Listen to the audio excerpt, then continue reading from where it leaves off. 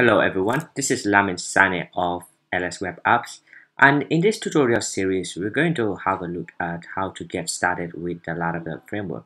So as of the time of this recording, Laravel is at 5.2, so that's what we're going to get started with. Okay, so first of all, let's see how we can install Laravel. So right now, as you can see, I have created a virtual host with Apache, and that's where we're going to do most of our work in this tutorial series. Okay, so without further ado, let's install Laravel. All right, so first of all, visit the laravel.com website and go to the documentation, which you can find at the top here, and go to the subsection installation. I just want to show you the prerequisites or the modules that you need and the version of PHP to be able to use Laravel. Okay, so as you can see, they are listed here in these bullet points. There's 5 of them. Probably if you're doing development locally, you don't need the Open SSL PHP extension, but just to be on the safe side, you might need to install it. Okay, so there are 2 ways of installing Laravel. First is using the Laravel installer, which you can get by installing it using Composer, and you can just type in this in your terminal and you should be up and running with that. But we're not going to use that method of installation. We're going to install it using Composer itself. So you can just say Composer create project and type in all of this, and at the end you can just type in the name or folder which you want to install Laravel in. Since we're not doing a blog, we're going to type in our own folder. So here in our terminal, I'm just going to paste that command, and so instead of typing blog, so we're going to do // meaning that we want to install Laravel in the current folder.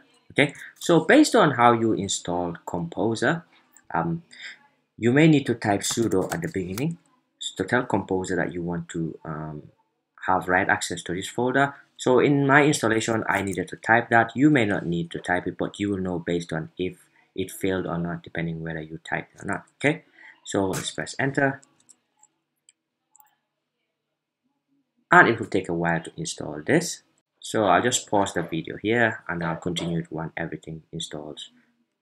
So as you can see here, Laravel has been successfully installed. So what was happening behind the scenes was that Composer, which is I'll actually show you where you could get Composer in a minute, because some people might not know what Composer is or how to install it.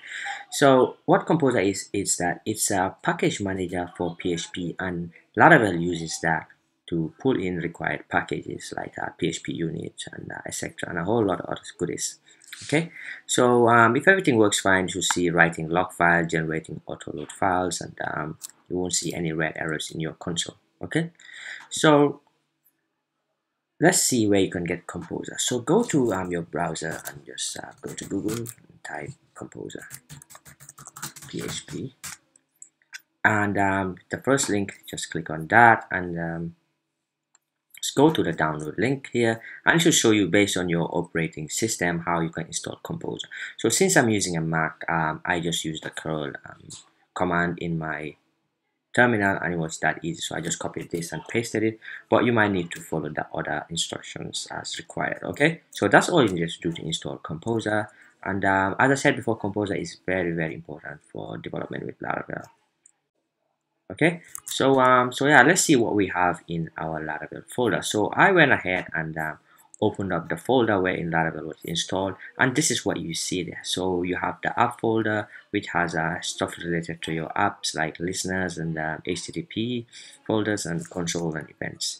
Okay, so let's boot that up in our browser and see what we have. Okay, so I went ahead and as I said before, set up a virtual host. And this virtual host points to this folder that you see here, this top level Laravel folder. Okay, so let's refresh that right now, and as you can see, it's listing out the folders in my Laravel 5 application, as opposed to loading up Laravel 5 as we expect. Okay, so it just so happened that you needed to point your virtual host to the public folder as opposed to the main top level folder. Okay, so let me just show you what I mean by that. So basically, instead of pointing the virtual host to this root folder, you have to point it to the public folder here, so that it can do some magic with index and AC access and all that. Okay, And in addition to that, make sure that your storage folder is writable as well. So refreshing the browser, we should see Laravel 5 on the screen. Okay, so seeing this means that you've installed Laravel 5 correctly and that everything is up and running.